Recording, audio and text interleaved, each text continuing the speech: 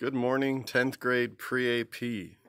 Mr. D here. It's a very chilly Wednesday morning up in Tennessee. I'll try to send a few cold breezes down your way. I think we're in the 30s this morning. So anyway, I'm kind of dressed in my rugged gear. So today we're going to talk about Separate Peace, Chapter 3. Again, because I don't want to focus on me. I'm going to try to turn this thing around, and I don't know if I know how to do it or not, so let's see. I'm really having a bad time with this. Alright, I'll just do it this way.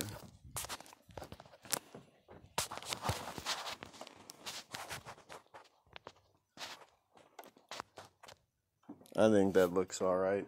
If it doesn't, don't worry about it. Just close your eyes, go to a happy place, and listen to your lecture. So, Chapter 3 starts off where Gene says, Finney saved my life, but he also practically lost it for me.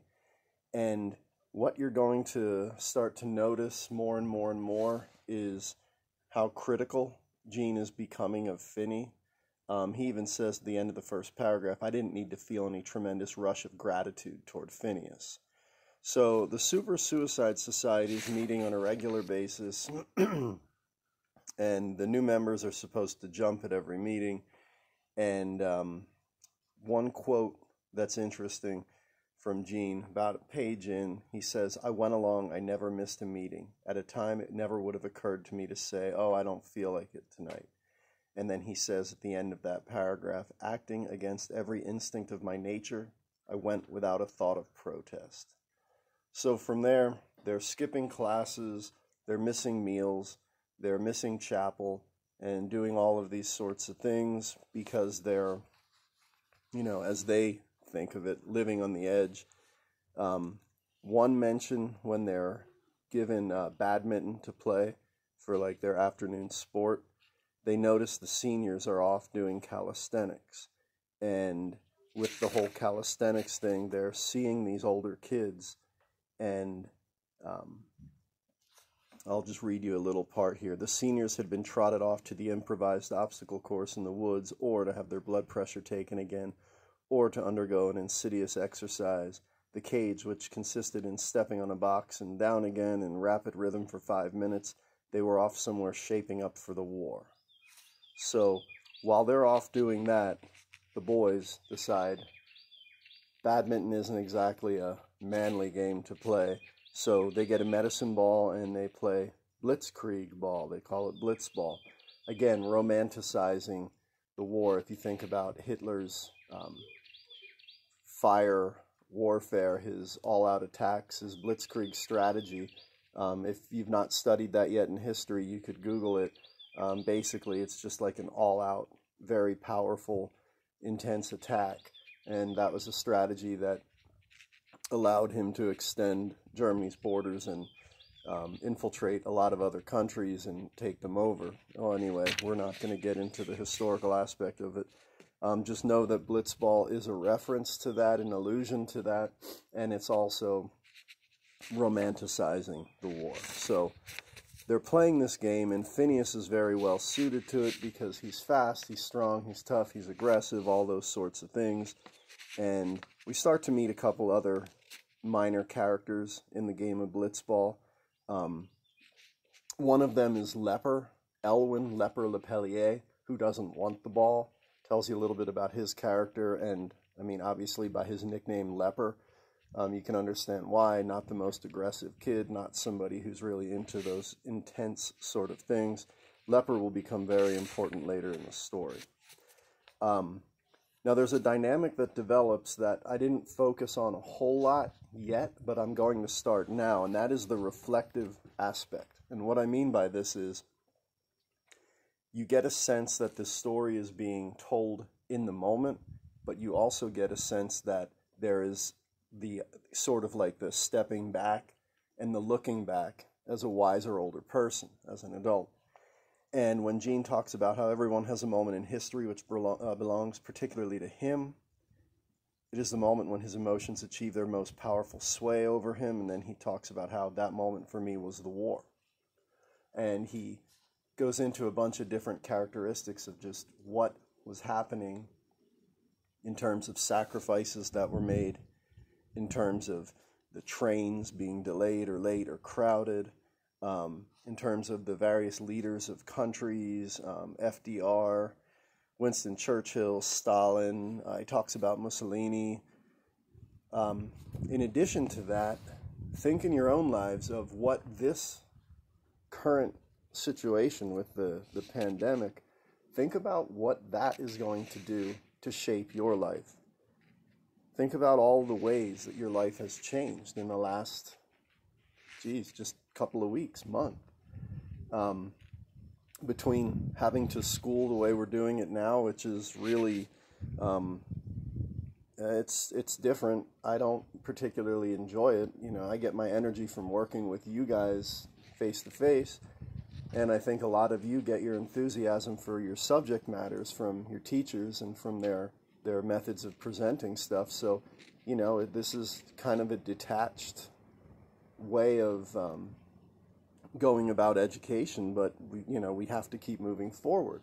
So there's that whole aspect of sacrifice, the aspect of maintaining some semblance of normalcy.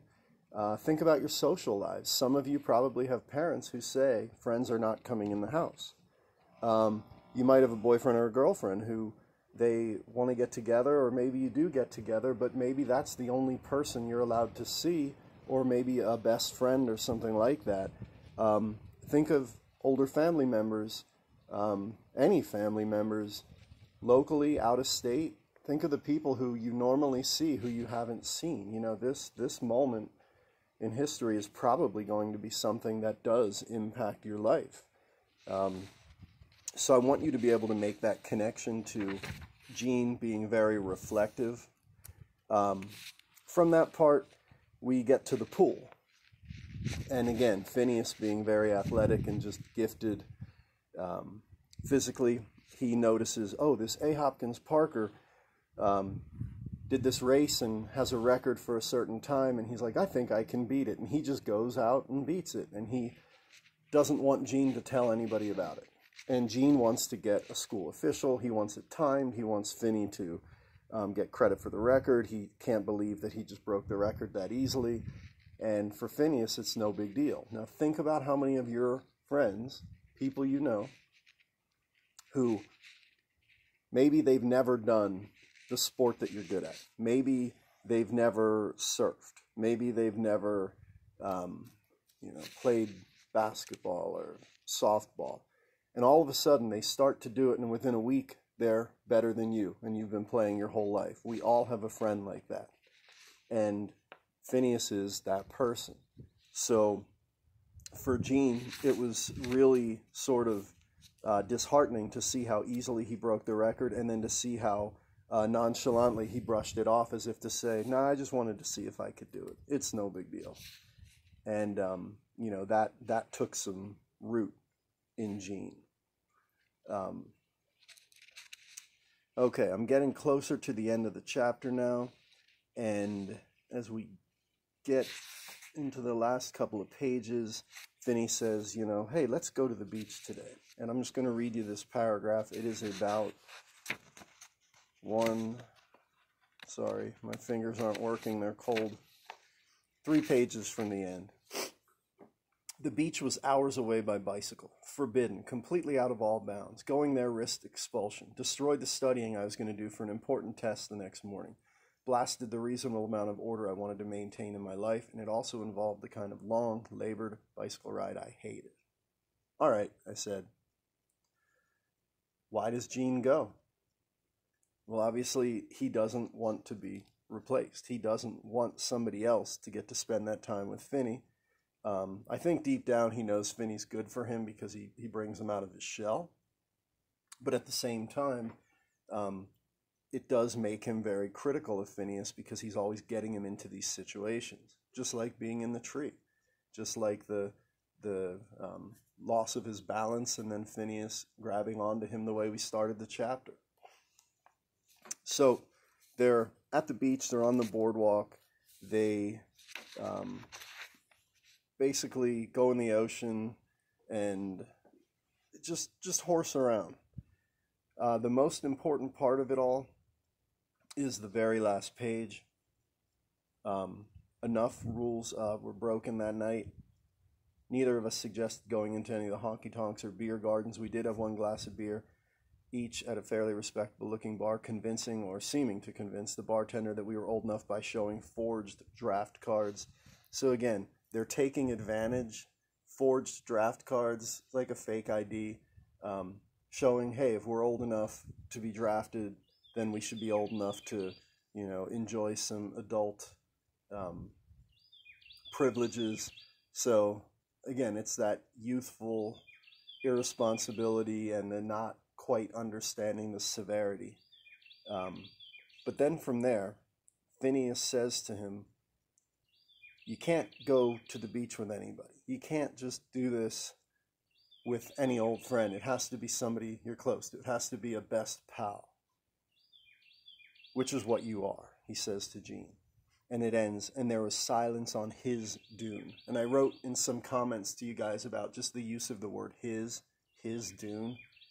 Why is that? Why was that? And then the very last part, acknowledging that it was a very courageous thing to say. You didn't admit your closeness to someone.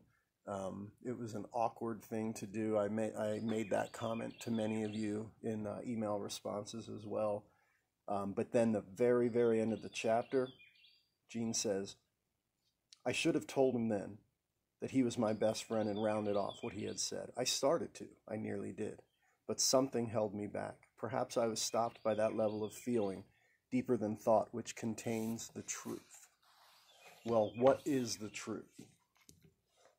And we're going to start to explore within Gene why he can't just say to Finney, you're my best pal too. We're going to explore in Gene why and how the reflective style by John Knowles, the author, allows him to see it now, but maybe back then not quite see the significance of some of these interactions. So these are some things that I'd like you guys to look forward to a little bit. So your job today is to send me a response, and I want one of two things. Like before, you could either send me some sort of an insight that the lecture brought up that you didn't necessarily pick up on and now you do. And if you're kind of getting tired of doing that, because that's kind of been your prompt for the first 3 chapters, the other one could be just how this process of going through this moment in history might change you, or did change you, or just how you feel it's going to affect your life from this point forward. Maybe this is that moment. So like Gene, think about and write about, give me an idea of the impact it's having on you. So I hope you guys are doing well. Hope to be able to see you guys soon. And with any luck, we'll get through this quickly and get back to business and back to the classroom and all that wonderful stuff. So have a good day, and I will see you online, I guess. Peace.